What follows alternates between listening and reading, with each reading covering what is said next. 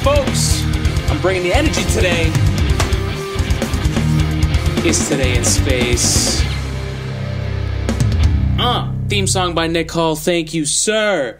This is, as we said, Today in Space, our space science podcast. I'm your host, Alex Girofanos, and it's another week. It's another podcast. We were going to put out the Mars 2020 rover Perseverance breakdown mission, but we got a little wiggle room. The mission got pushed to the end of July, and I just wasn't ready yet. So we're going to work a little bit more on that, really fine-tune it, get it firing on all cylinders, and then we're going to have that out probably next week. I need about just one more week working on it. A lot is going on in my life. I hope a lot of good things are happening in yours. I hope at the very least you're finding some kind of peace in the day and taking care of yourself. But to start this week's episode, we have to give you an update on the rocket project for 2020. So this week, actually 24 hours ago, so we're recording this on Wednesday. So on Tuesday, we put out a post on our Instagram page at Today in Space Pod, which had had 4 of the more popular, basically the top 4 names we got from you guys on what we should name our first rocket. Because remember, if you guys haven't been following along, if you're just joining us, thank you. We are doing a model rocket. We are making our own model rocket this summer. Could I have said that any weirder? My mouth literally is not working. Anyways, we are going to make our own model rocket. We're going to 3D print it. You know, we have 3D printing here. We've been 3D printing models for the podcast. You know, we've got our Starship model here. We've been making models like this is the first Starhopper from SpaceX that is now a test stand for the Starship area, which SN5, Starship SN5 should be doing some tests soon. I know it was going out in Boca Chica for testing. They pulled out the crane recently. Huge crane that they're doing to lift these starships into place. But that's happening. And of course we have our Crew Dragon 3D print here, which we brought to Florida with us for the CRS-19 mission and showed it off. It's also a model of the same spaceship that took astronauts Doug Hurley and Bob Behnken to the International Space Station on Demo 1. Demo 2. Demo 1 was the abort mission, but where they aborted the spacecraft in the middle of the max Q, basically, where the rocket experiences the worst kind of, the most forces. Anyways, I'm rambling here, but the rocket project, that's what we're doing. We're 3D printing it. That's what I was talking about, right? So we're 3D printing these model rockets, and we're basing them off of these that we have here. So first of all, we have our first one. I'll put this one away. That's for later. But we bought an Alpha 3 from Estes. I think I'm saying that right. I've only read it. I don't actually know how to say it, but I think it's Estes. ESTES. They're pretty well known and just model rockets. You know, this is their Alpha 3 flying model rocket kit. It's a launch set. It has the launch pad, which is what we need. It has. So that's this guy here. So that's going to be our launch pad for all of our rocket launches, even the ones that we make ourselves. It comes with injection molded parts, nice thin plastic. Here we've got the tail end.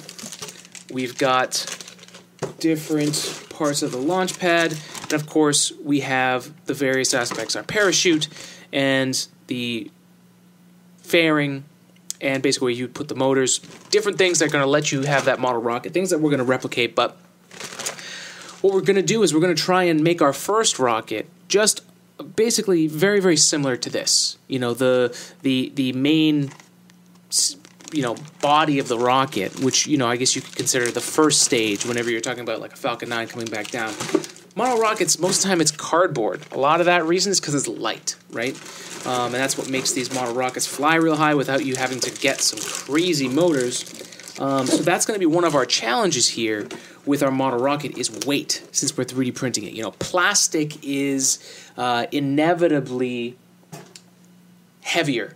It's more dense, and it's going to have more weight than you would have for anything cardboard related. It's essentially paper. So there's going to be some things that we're going to have to do to change it up.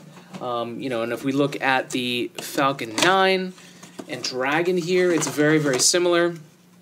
We have a cardboard first stage and second stage, but second stage doesn't deploy. And then we've got some cool plastic parts. Here's our engines on the bottom here. And more parts of the rocket. Our parachutes. And of course, our Dragon capsule up top. And this model is the first model rocket that I've ever got. It was as a present. Got this back in like 2000. I think it was 12. I think I was just graduating, or I was going to graduate college. I ended up graduating 2015. But you've heard that story if you listen to this podcast. It's also a story for another time. But essentially, got this rocket a long time ago and have been saving it for the right thing, the right moment. And so one of the things that we're going to try and do with this rocket project is we've got all these different rockets. Our first launch is going to be launching both of these, seeing what kind of height, what kind of altitude we can reach with these. And then we're going to test our 3D printed rocket to see how well we can perform. We can do some math before to obviously have an idea of where it might be based on weight and based on the engines that we can put on there. But it's also aerodynamics. With the 3D printed part, there are some things we can do to make it better, but I think one of the biggest things we're going to deal with here is weight. But we'll find out. One of the things we're going to do that's cool, that's going to make it interactive, is we're going to go live on Today in Space, probably on Facebook, maybe on YouTube if we can get that set up. We're going to be designing the rocket literally live, so you guys can hang out. I can talk to you about the different decisions I'm making. I mean, I'm literally going to be taking a pair of calipers, going to be measuring the different aspects of the model rockets that we have already, and then making decisions based on the technology I have in front of me, which is 3D printing, right? The plastic parts that were made on these model rockets are injection molded, right? So there's a giant mold. They're injecting plastic, so they can get pretty thin. A lot thinner than we could probably get with 3D printing, but we can do with a lot of really cool stuff. And I think it's just a good opportunity to show you guys like how, if you're ever interested on how people make 3D printed parts, how do people design things. If you've never seen computer CAD, as they call it, or 3D design, we're going to do that. I'll answer any questions you guys have. You guys can hear the decisions I'm making. We can even, while we're going live, make decisions, and you guys can be a part of that on which direction we go. Because there's so many different paths you can go on when you're designing something. And, it's definitely one thing to have just sit down and do it myself, but I think it's going to be pretty cool to do it with you guys. So I'll try and be more active about when we go live so we can talk more about it. I was thinking maybe even this weekend, honestly, it's possible. But what we got to do before we do any of that is we've got to name this sucker. So what we did this week is we sent out a post with the top 4, and I was saying this before I went on a rant, but the top 4 names. And 24 hours in, we have our results so far. We're going to go through into this weekend with the voting. So if you want to vote, go to Today in Space Pod on Instagram, find any of these posts where you see the names listed, and comment to give us your vote. Let us know which name you like. We're even having some runner-ups as well. So if you want another name still, if you put that up there and you get enough likes, or you get enough people putting that up there, you could blow it out of the water. You could actually come from behind win, sign in, ballot, sign your own name, and who knows? Right now, the list goes in first place. The classic Rocket McRocketface has been a name that's popped around for naming rockets for years and years, and always seems to get derailed. It never actually gets to be named a rocket, but right now, that is our top vote, and we are not taking it down. If that is what you guys want to name this rocket, we will name it Rocket McRocketface. I guarantee you.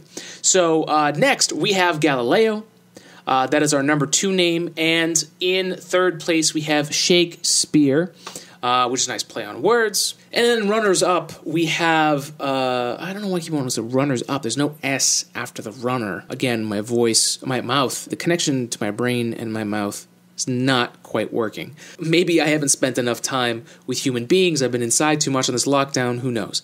But runner-ups, the Melvin, which is named after astronaut Leland Melvin, who I've been following for a while, and he was really great to have as one of the people who were on the broadcast for the Demo 2 mission, the Crew Dragon mission, where we sent, Launch America. The first time we launched American astronauts into space aboard an American spacecraft and an American rocket since the space shuttle.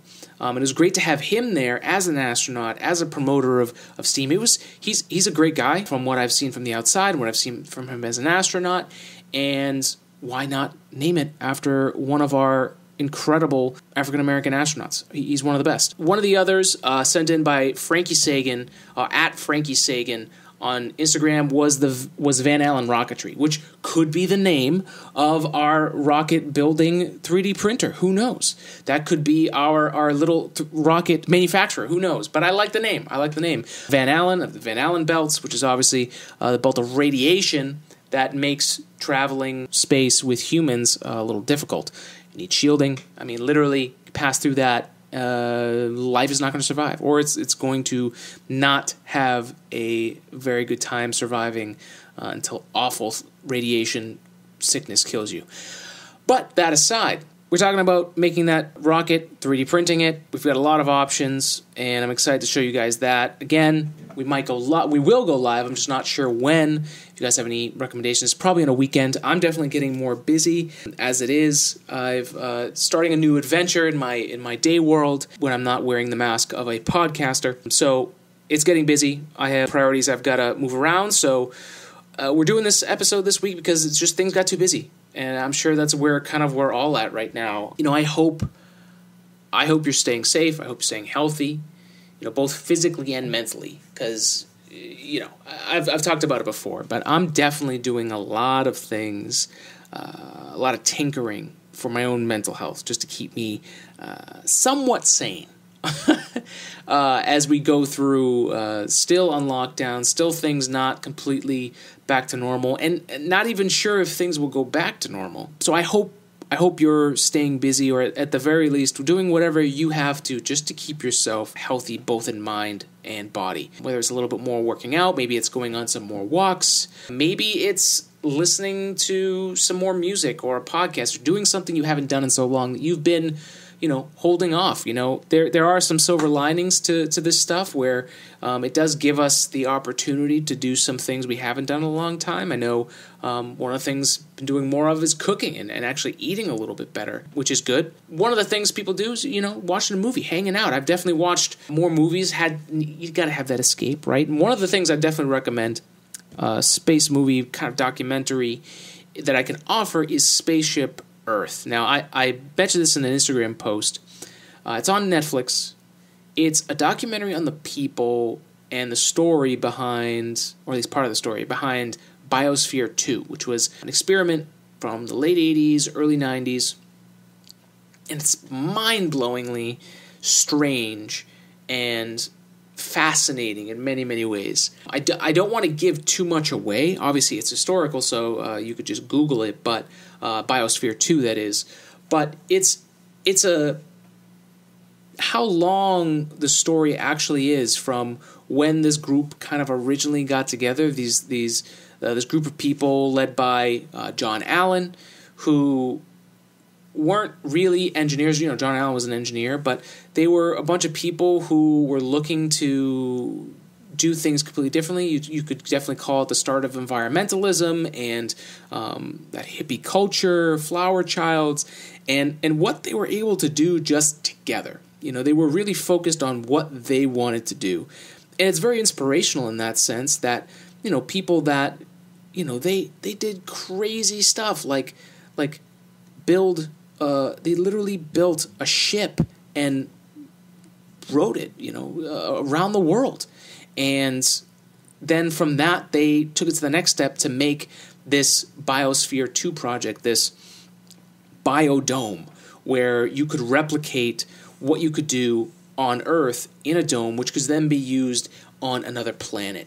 And it of course, from a space perspective, this is where, we're talking about humans going into space. This is a huge part of where we want to go, and it's a fascinating story. It takes a turn for the worst. It takes a turn for the strange and the weird.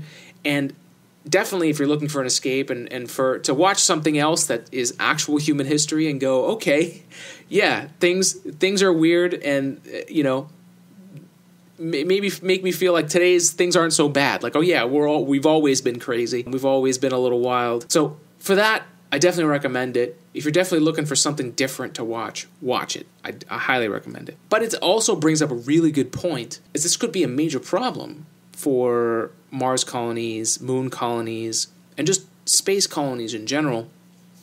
We've followed a few other missions where they've kind of simulated having people live in the same place under the same conditions for a long time. Obviously they've all been done on Earth, and it always gets weird. There's always a point where, and a lot of this is human behavior and how you interact from the environment. And we are all experiencing, with this lockdown, with COVID, we're all experiencing a little bit of that weirdness that comes from being stuck in one place. And I think one of the things I've learned so much, especially with going out, I've kind of stayed in a lot. I've had the opportunity and luckily the luck to be able to stay inside and restrict, obviously, the spread of things and me spreading it to other people. But masks are so strange.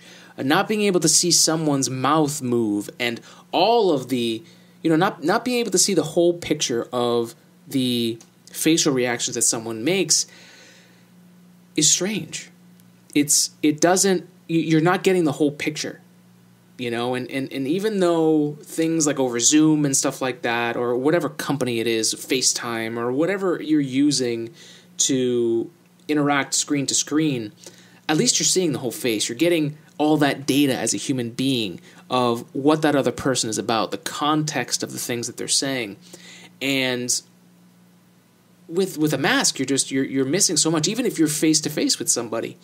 So that alone has been very strange, and we're not on some colony on the moon. So just imagine all the weirdness that we're facing today, and the quick change that all of our lives have been under, and what it's done to us. Think about that, but then think about it in an environment where you can't leave. Like that's the environment, and you're not going to change it once you're there. There's that weirdness, and then there's the weirdness of who's going to be in charge of these Mars and lunar colonies. Is it going to be a government entity? Is it going to be a private entity? Basically like this Biosphere2 mission, which didn't necessarily have all of the scientific input and the scientific data and peer review process and things that were put in place, a marketing team. If you watch the documentary, you'll know more about that. Just to be able to spin the message, because obviously the media spinning it a certain way or whatever way that they're choosing to, it makes you question what things you need in order to do that and in order to communicate your message properly, and in order to obviously make it so that those people survive. If we're going to have people live on another planet in some colony, if it's going to be sustainable, if it's going to be a place that's going to be traveled where we can go back and forth, it has to be done right, or at least needs to be built upon and doesn't go into complete anarchy and get destroyed before you could even get back there. Does the interaction with people get so bad that in the worst of cases people get injured or die, and you end up devolving into some craziness of some Lord of the Flies stuff. That's possible. I mean, we're seeing it. The simple task of wearing a mask has made it so that some people have freaked the out. I mean, that is real. And that's just one thing built on top of, right? So that's like one little thing that usually wouldn't be a big thing, but because of the severity of the situation, because of the anxiety and the stress and the madness that this sudden change has done to us just on Earth, imagine what those environments in a dangerous place like the moon, in space, on Mars, where literally the environment outside this thing that's keeping you alive, just it's craziness. So I highly recommend it. If you want a mind trip, if you want something to get your mind off of something and some way to just think about what's possible and kind of be relating to, Biosphere2, Spaceship Earth is the documentary name. Go watch that. I've talked about that enough.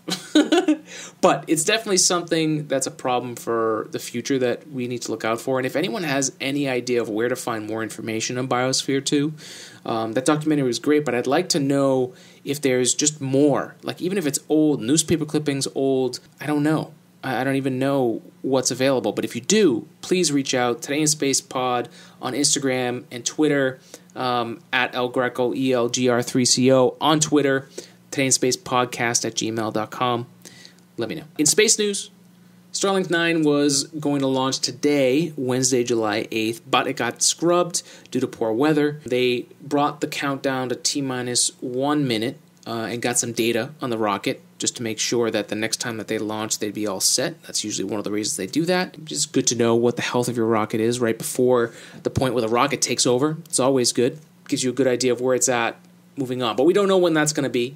So if it's at a point where we can do a live stream and do a launch hangout, we will. So look out for that. But there's no launch date right now. Also, one of the other things we can talk about on this episode is, it's some early stuff. It's a little political, but not really. The only reason it's political is because it's about funding. It's about government funding being allocated for different exploration missions around the solar system. One of those missions that was funded and brought us a ton of value, not only scientifically, but I would say socially, especially on the internet, in culture as well, was the mission to Pluto. Because obviously people have learned about Pluto for years and years and years, about it being one of our planets in our solar system, and then when it was demoted and made a dwarf planet, and many people got upset, but it also created this kind of Pluto club, and the New Horizons mission that flew by Pluto and gave us all that amazing information and data and images and science, of course, but it changed the whole way that we look at Pluto. And really for me, obviously we made a song about it, Pluto the Misunderstood, so obviously it had a big influence on us. We got to go to the NASA Social for the New Horizons mission before it got to Pluto, while it was still in flight. The early days of the podcast. Pluto is this kind of system that is not just the planet Pluto and it has a moon, Charon, but it's this whole system. There are so many different things. It's this gem in the Kuiper belt that is just kind of there. It almost seems out of place. And it's amazing that we were able to see it, to have that mission. And one of these other amazing missions that could change the way we look at space and influence more people to do more and get involved in science and think big and think about life outside of our planet is the Europa Clipper mission. If you've heard about that before, it's because the mission has been funded. They've been trying to get it ready to launch. They are ready to launch in 2024. Part of we were talking about politically, the funding that they're looking for 2021, one of the things that you worry about when things go through funding is, and this is with any kind of science, funding, and politically really any kind of thing that has funding, you worry about it getting cut, you worry about it getting too expensive, lasting too long. Look, there's so many different programs, parts of the space program in the last decade, in the last 20 years, that have been canceled because they got too costly. Started and then canceled, and then we could have spent that money on something else. And so the reason I bring up the Europa Clipper mission is because it had been tied for so long, and I'm no expert, so if you do know more on this, please chime in here. But from what I've seen from the outside and from keeping tabs on it, is that the Europa Clipper mission was tied to having, in Congress, for it to get the funding, it had to be launched on the SLS, the Space Launch System. And that made sense because NASA's making this new rocket to travel the solar system. So in order to make, it makes sense. In order to make the Space Launch System more valuable, you make it so that all these other missions are kind of bundled in so that the funding has to go, it all kind of goes in one place. And maybe that was an easier way to sell it in Congress and to get bipartisan support so that it can get passed. But one of the things that's happened, it's the first step, it's not over yet. The budget hasn't been finalized, but it looks as if, according to this article by Eric Berger on ARS Technica, which I highly recommend following Eric Berger on Twitter and just reading his stuff.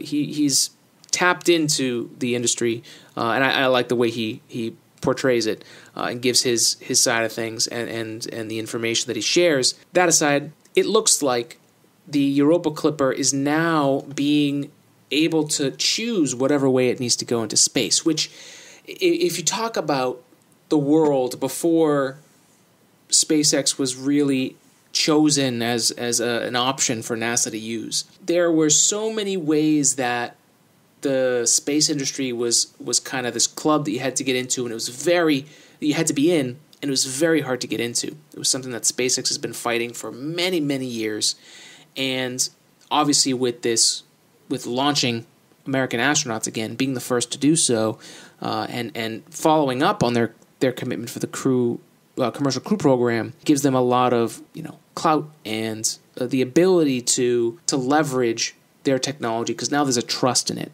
Their whole problem was they were new technology. How could you just let them do it?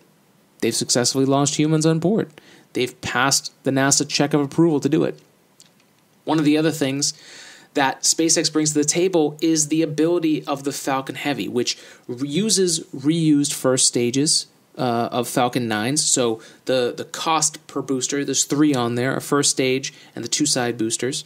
We obviously saw the first attempt, the first Falcon Heavy demo launch, where they launched Elon Musk's red Tesla Roadster into space with Starman on board. That was exciting time, amazing things. And so one of the options that's available for the Europa Clipper is the Falcon Heavy with a what do they describe here?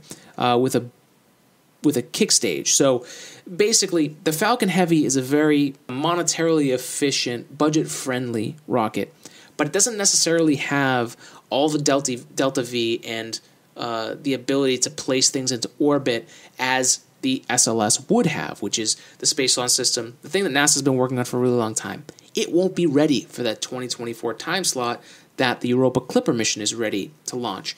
And the problem is, if the Europa Clipper mission doesn't launch in 2024, it loses its window to go to Europa, to Jupiter, to get there on time. Basically, the way that the orbits work, that's when they need to launch.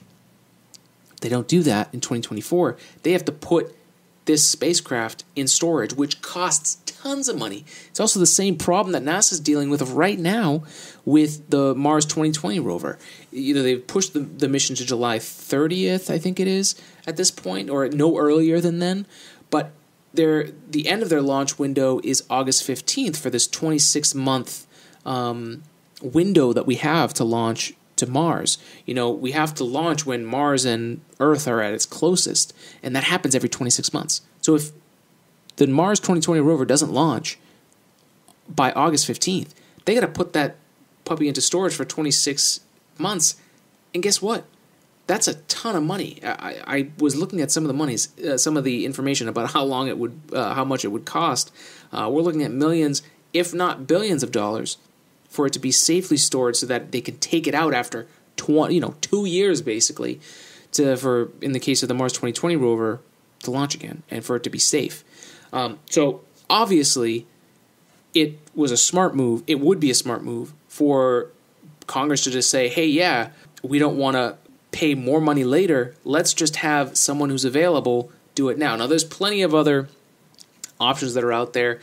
I think the Delta IV Heavy from the United Launch Alliance may be able to do this. I think they may have to do some second stage stuff in order to get the proper delivery to orbit to get to Europa in time. But regardless, it's just an interesting look at basically what the space program has to trudge through in order to get the funding to do the things that we want to do. And it's part of the game, at least right now. One of the great things about SpaceX is they allow for going into space to be a lot cheaper, and it sets the groundwork for the whole industry to strive for something like that, because obviously they have to compete to stay alive as a business. But yeah, it's a very interesting time. We're definitely excited to see that there's a lot of teamwork politically on both sides to work together, which is so rare in today's world. But they're working together, red, blue, Republican, Democrat, whatever they are, they're working together to find solutions to make this stuff work. So, hey, I'm really happy to see that. That's very exciting. It's definitely a relief to see. And one of the last things that we'll talk about here is something that happened with Rocket Lab. They had a failure of delivery of their mission into orbit. What I want to do is just play the clip from Rocket Lab CEO Peter Beck. Have him explain it. He put this out on Twitter just so that we can hear it from his words, and then we'll close out. To our customers, partners, and the entire Rocket Lab team, and all of our supporters out there, it's fair to say that today was a pretty tough day. During today's mission, late into the flight and after a successful liftoff, first stage burn, and stage separation, we experienced an issue on the way to orbit that caused the complete loss of the vehicle and, unfortunately, the payloads. To our customers, we are deeply sorry for the loss of those payloads. Believe me, we feel and we share your disappointment. However, we will leave no stone unturned to figure out exactly what happened today so that we can learn from it and get back to the pad safely. Electron is one of the most frequently launched rockets in the world today, and after 12 consecutive launches to space, today's issue is a reminder that spaceflight can be very unforgiving. It's certainly a day we never wanted to experience, but one we had prepared for. Electron followed a safe re-entry trajectory within the safety corridor, causing no harm to personnel or property. We're working closely with the FAA to investigate the anomaly and identify its root cause, and correct any issues to move forward. I have to say, I'm incredibly proud of the way the teams responded with professionalism today. Already as I speak, they're combing through the data to learn and prepare for the next mission. We have many Electron launch vehicles in production, and we're ready for a rapid return to flight as soon as these investigations are complete, and of course all the corrective measures are in place. We look forward to getting back to the pad very soon. Thank you for everybody's support. And so, Rocket Lab, if you guys don't know Rocket Lab, we've talked about them a little bit here, but they're a young rocket company. They have the Electron rocket. They've been doing some really, really great things. They opened up a new launch pad here in the U.S. They were out of New Zealand originally, and it's something that I think every rocket company is going to go through eventually. A failure, something happens, things don't go well. Going into space is not... it's not very easy. Sometimes we make it seem routine. Like the last episode, we were talking about how it's crazy that landing a rocket, that SpaceX has kind of almost made it seem routine, which it doesn't seem routine when you just know a little bit about like the craziness of what they're trying to do, how big these things are. But they've done it enough times that now it just seems like normal. That's kind of what happens to the Apollo program. Oh, they went to the moon. Great. What's next? But these things happen. SpaceX went through anomalies where they lost payload. Luckily, it didn't happen when there were humans on board. Same thing with Electron. They were just delivering payloads into orbit. So we wish Rocket Lab luck figuring out what happened. That happened on July 4th. And on July 6th, Peter Beck tweeted that, we're quickly making progress into the anomaly, and the team is chasing it down with gusto. It has been incredibly humbling to see so much support and kind words. Thank you, and we wish Rocket Lab and Peter Beck luck. I'm sure they're going to figure out what happened, and they'll be launching soon. But things happen, and you gotta figure out a way to make things work to get yourself back up, pick yourself back up. I mean, God, I think we've all been at a point, especially recently, where we've hit a low. I mean, whether it's just, everything is so crazy and it weighs on you, and maybe you just, who knows? I mean, people have lost jobs. People have had health scares. Whatever it is, it's going to happen. And when it does, do what you can to get yourself out of it, build yourself up, start slow, give yourself some momentum, and get back at it. I mean, that's all you can do. That's all you can do. So thank you guys for listening this week. It's kind of a last-minute podcast, throwing it together, sharing some thoughts, sharing about the Rocket Project 2020, voting for the name of our rocket. Again, 24 hours in, number one is Rocket McRocketface. number 2 is Galileo, and number 3 is Shakespeare. So go to Today in Space Pod to help us vote on those throughout the end of this week.